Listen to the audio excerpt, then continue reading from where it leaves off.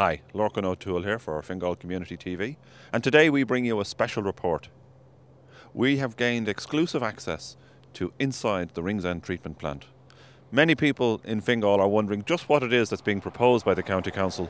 What does a wastewater treatment plant actually look like? Let's go and find out. Come with me.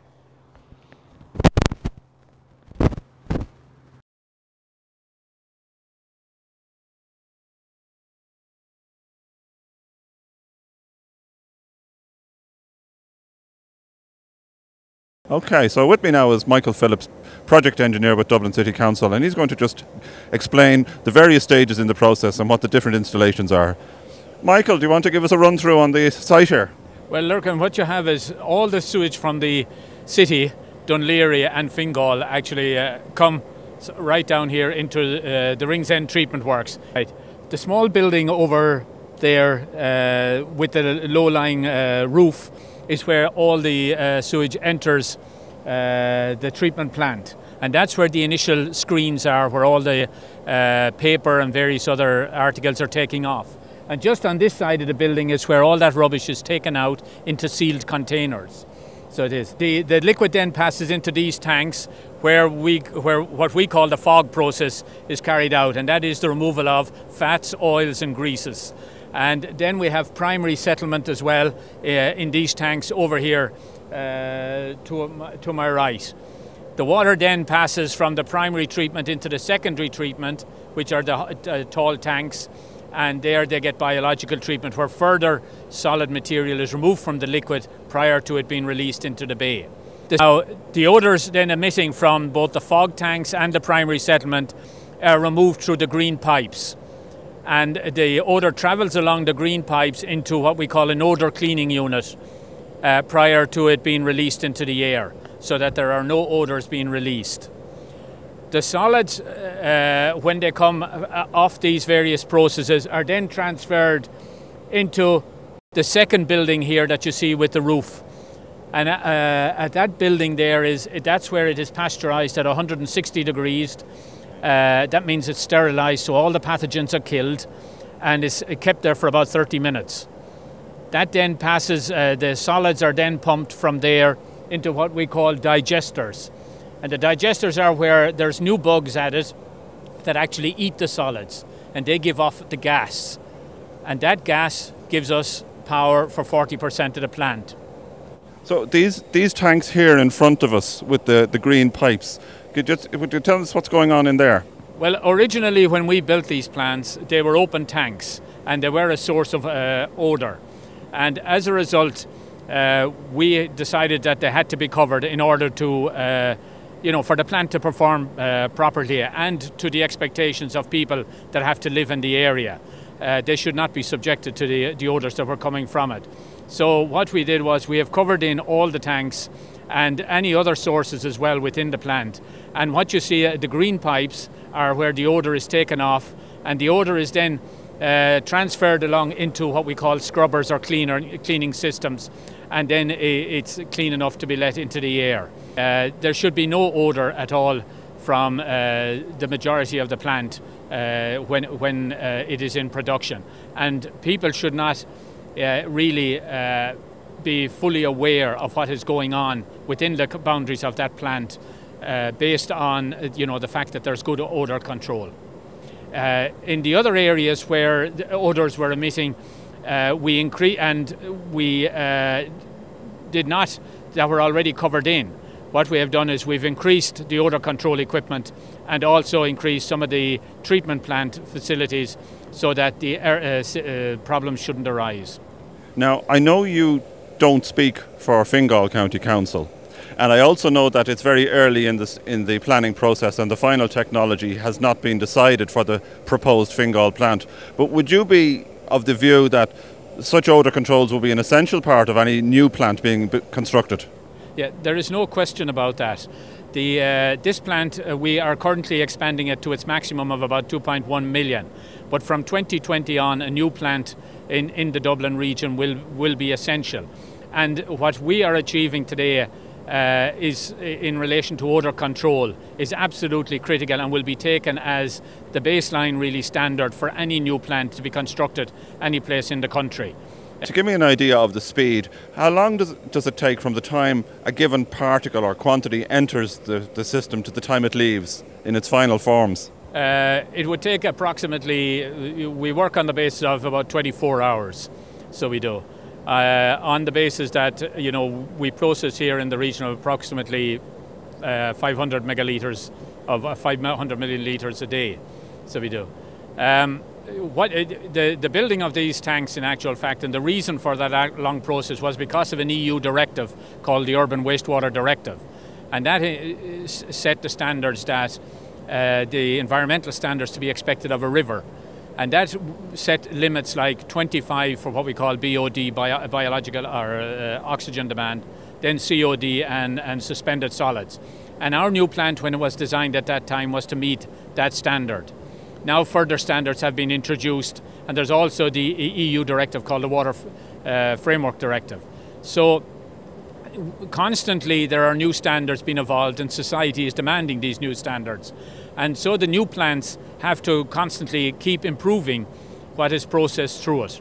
And you know, the City Council and any county local authority that is building a treatment plant has to adopt those new standards. And at the same time, it has to make it acceptable that the plant can operate in the environment where it is located. And how clean would the water coming out be? Well, the water entering, to give you an idea, that the water entering Dublin Bay here, we treat it with ultraviolet in the summer, which means it kills all pathogens going into the river. And the way the public would probably understand it is Dollymount, which is just outside the harbour wall here, gets a blue flag, which means that the quality of the water arriving at that beach is, you know, of the highest standard. Now, I know that there are some open bays just beside us. Could we go and have a look at those, and you could explain what's going on there? Yeah. So, Michael, what's happening here? Well, when the particles get too small to actually settle out by gravity, what you do is you put the water into a tank like this, you pump air through it, which then causes the small particles to combine into larger particles. And then when we've done that for a period of time, we then stop the air going through it, and we let the particles then settle out so that they go to the bottom. And then we take the clean water off the top, and that is then ready for discharge into the river. Could we just go and have a look now at the water being discharged? Michael, in the discussions about this, a lot of people in Fingal are agitating for or campaigning for tertiary treatment. Could you just explain to me what that actually means, what's involved? Tertiary treatment is actually, as the word says, really a third method of treatment. And the third method of treatment is very much dependent on the constituents that are in the liquid coming in. For instance, in Ireland here, in Dublin, particularly as a capital city, we really have very little heavy industry. And now in other countries where you'd have a lot of metals, hot metals coming in, you need a very particular type of tertiary treatment to remove it. Our tertiary treatment in this country really is the removal of nitrogen and phosphorus. And that's where the tertiary treatment comes in order to achieve the standards required by whatever the environmental local standards are. And that's where the tertiary treatment comes in. But you know, the main part of the removal of the cleansing from the normal domestic and industrial effluent is in the primary, secondary systems. So, Michael, this is the end product. This is flowing out into the Liffey. Yes, this is where the clean water has passed through the ultraviolet treatment. Is in that building there, and in the summer we operate that to ensure that the water is of the cleanest quality, and it then passes from here down into an underground culvert, and it goes out into the Liffey from here. The pipeline heads out to the sea right here behind me, and around the red lighthouse that you see in the distance, and across into Sutton Bay on the north side, and a pumping station was constructed there. The importance of that submarine pipeline and the pumping station is that it ended the raw sewage outfall into the sea at the back of Howth Harbour. And so that area of Howth has been totally cleaned up, and now all that sewage is taken into this works here for treatment. So here we are at ground level, where we can see the water more closely entering the river.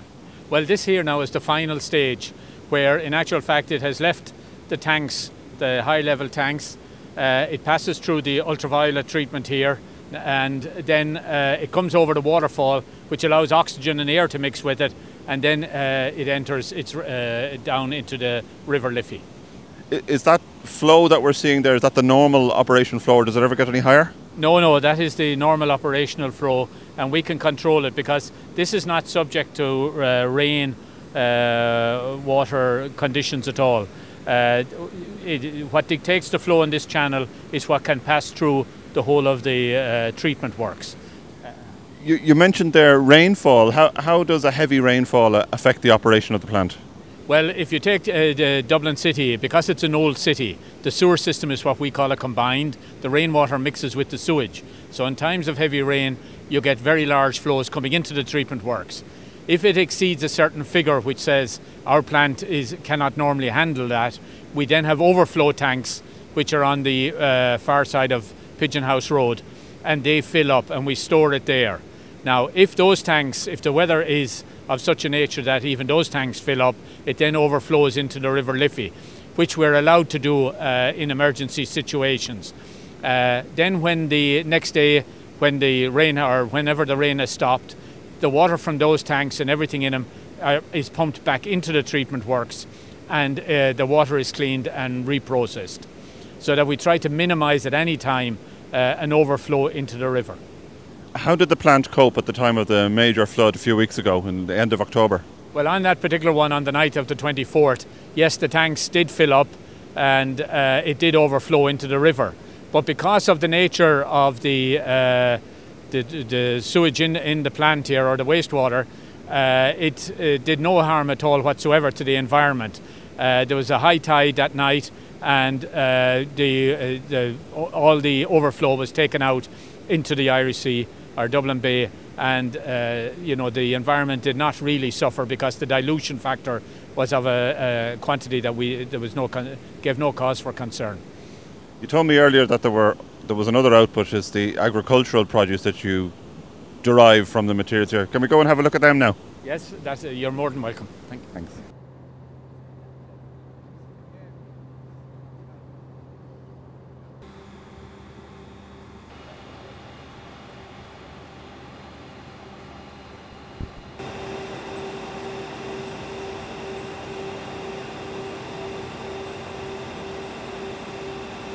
Michael, we're at pretty much the beginning of the process where the wastewater and sewage is entering the plant, and we've got these containers here behind us. What are they for? Well, that building there is where the initial process of all the coarse screenings come off, which is all the papers and everything of a large nature is taken off. And what it's then taken from that building and it is put into these sealed containers here, so that you have no odours emitted from the area, and then it's transported away for treatment. So where do these unprocessable solids all end up? They go for deep burial in a regulated landfill site, where everything can be checked and is that the EPA would have issued a license for. So, Michael, this is the other end product of the process. Could you explain what's going on here? Well, this is the final product where all the solids have been taken through the various processes that we've already mentioned.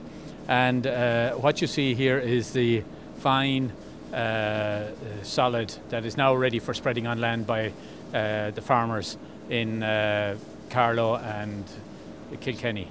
So, Peter, we've had a good tour of this facility here, and it's very impressive, but it's huge. How does this compare with what you have planned for Fingal? Well, what we're planning is a plant which will be approximately, at the end, when it's finally built out in 2040, approximately a third of the size of this plant, and initially will be in the order of 1/6 of the size of this plant, about 16–17% of the size of this plant you're looking at here. Yeah. Behind you we can see these very tall treatment beds. Is that something that you'd see going into Fingal? No, Ringsend has had to shoehorn its plant into the available site.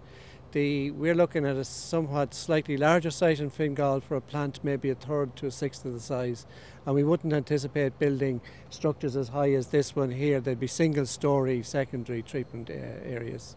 Thanks. And in terms of the size of the plant overall, the footprint, how would Ringsend compare? Ringsend is, I think, if I recall right, it's about 15 hectares. We're looking at a site of about 16 hectares with an extra 4 acres for landscaping. So overall we're looking at a 20 hectare site. But I just say about 4 of that will be for landscaping and shading and so forth.